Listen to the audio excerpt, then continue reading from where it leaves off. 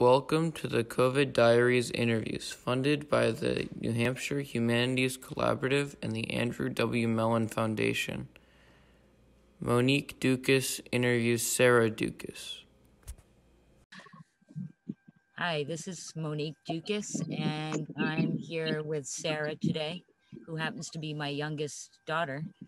And she agreed to tell me her story for the COVID Diaries project that I'm doing with Great Bay. And she agreed to tell her story. So, hi, Sarah. Hi, guys. Thanks for having me. You're welcome. Thank you for doing it. And I didn't say what your story might be about, but I think what I wanted to ask you about today was what it's like to be a mom of a first grader who totally just started school last year in kindergarten and just started to get that down and all of a sudden had to go to full-on remote learning. So basically, Right. Yeah, I'd love to hear that story. So it's been a bit of a whirlwind. She was very excited for kindergarten, got to be in school and really was thriving and loving all the new friends and every kind of social aspect. And then in March, as we all know, school shut down. And then I was all of a sudden doing remote learning with her. And there were little to no meetings with the teachers. And it was really just full on me teaching her all of a sudden as a full on job. Like I already, parent them and everything, but school is just one of those things that I'm not, qualified for. So I had a lot of pressure with that, gave myself the pressure, that is.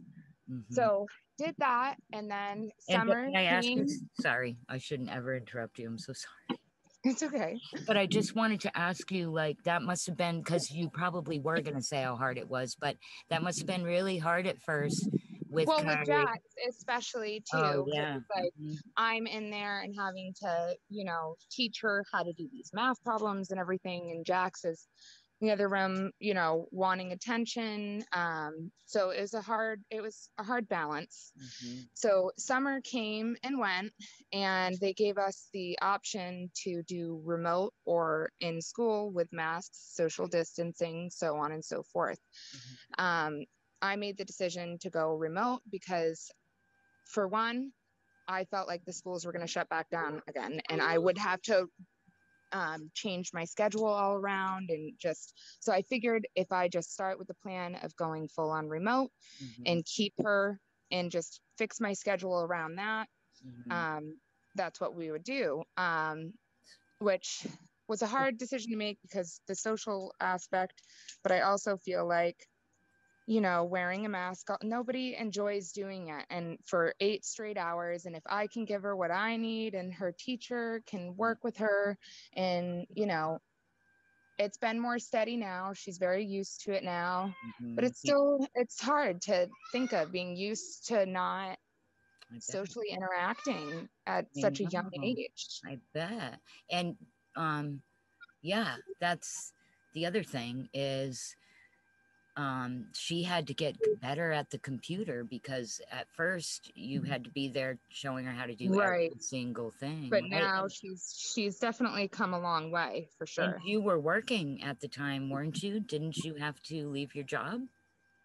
Yeah, so I was working at Little Miss Sophie's, and then, I can't do a morning shift because I have to be home someone has to be home with her and Jax, which, as far as Jax goes, I could have potentially set him up for daycare and had them both out of the house, and we could both work a 9 to 5, or, not 9 to 5, but like 7 to 3 or something along those lines.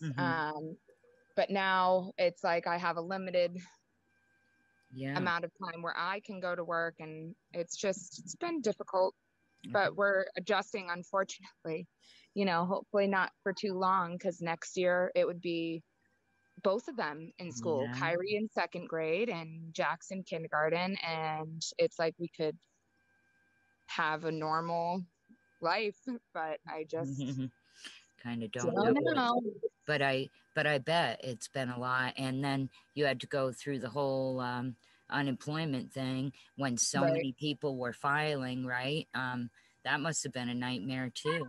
Well, it wasn't too awful for me. It was like the first couple weeks where everything was getting figured out and everything like that, but that wasn't that awful. I mean, I just filed on time and stuff like that, but it was getting back to work and making those adjustments and like having to be so much more aware all the time, and like, because it's like, it's not just your life, it's everybody, you know, it's just not fun. Yeah, it's been hard on everybody. I think that's why it's good to get these stories, right? So that like someday down the road, when people want to know, because it is history, right? People want to know what it was like being a mom of 2 small kids, one of them in their first grade and kindergarten when it happened, and like kindergarten especially, it just like, you know, she was thriving so much, and just I just made me feel bad for her, but she's dealing with it very That's well. right, because it happened when she was in kindergarten. Right. Yeah, that's right, because it was last March. So but you're back to work now. Yep. Well, now I'm actually in Florida, which that's a whole nother thing. My Pepe, your dad, passed, and I wanted to go see him when he was sick, but I couldn't take the risk in getting him more sick by having, you know, being in contact with so many people. Even though I'm following the guidelines, it's still a risky thing with somebody that's already got failing health. So it's like, do you go see him now, or do you wait? And then it's like, it just all happened so fast. So the family and I drove up or down, I always say up, to Florida during a blizzard. And just like the stops along the way, it's just like everything, you know, everything's interrupted by COVID in one way or another. Everything's like so no different normal now. store trip, everything's just out of whack. Everything's different, right? Like having like the thought of having to go to his wake and services and wearing a mask, and it just like, that is a whole different social aspect. Like, it's bizarre to be around everybody that you know, when everyone in such a time like this, and not even to be able to see their whole faces. Yeah, I know.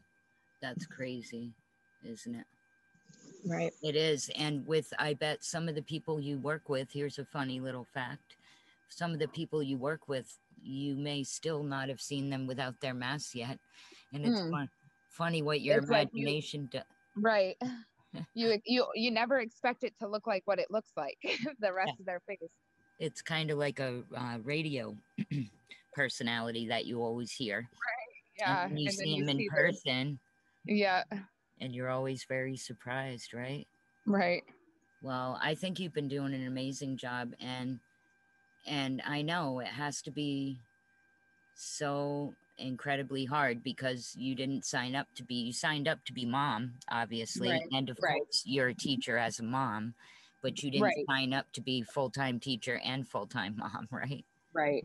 Yeah, and I bet it is so hard when she needs you, and then you're trying to keep Jax up. Like making macaroni and cheese for Jax, or like doing something else for Jax, and then it's like, come quick, and it's like, oh, gotta drop everything and run upstairs as fast as I can to help her with whatever she needs help with. But she generally is very self-sufficient now.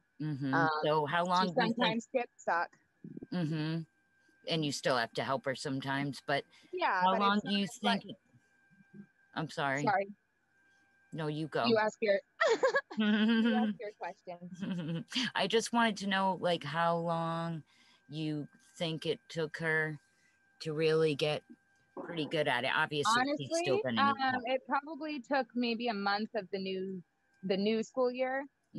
Where last year it was a lot less structured, and it was like there wasn't much teacher interaction, but she's got a very strict, it's like a regular school schedule. She has, snack times, and they're timed. She's doing these Zoom meetings. She needs help with personal work sometimes, or like a password that she can't remember, or, just like navigating a little bit. but mainly it's like, how do I do this? She might have missed some instruction or needs help figuring it out. And I mean, I think it probably takes altogether only like an hour and a half of my time. You know what I mean? Like all together. It's not like I have to sit there in the class with her or anything. That's actually exactly what the teacher doesn't want you to do, because then it makes her learn less and want the answer from me rather than figuring it out herself. Yeah, that makes good sense. Whereas at first you kind of had to be there all the time. I had to, right. There was so many questions, right? Right. And that's the other thing too, maybe that like, so you've seen the whole thing evolve, right? Because when it first happened, like you said, she was in kindergarten and all the teachers had to figure out what to do like instantly. Come together with this giant plan. Right. So that must have been super hard for them. So it makes sense. And also she was in kindergarten. So of course. Right. And then you have the whole aspect of the teacher, like how much it must stink to be like in a position like that where you're trying to grab all your students' attention over, like it must be like frustrating at times, and then you don't have the, teachers are very compassionate to their kids at school, and they love them and they develop a special relationship with them.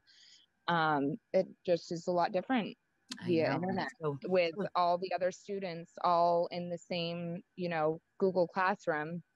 Right. So that's what they do, but they raise hands and stuff like that. So it's like when the classroom's going and they're it's a Google Meet. They don't use Zoom. Okay.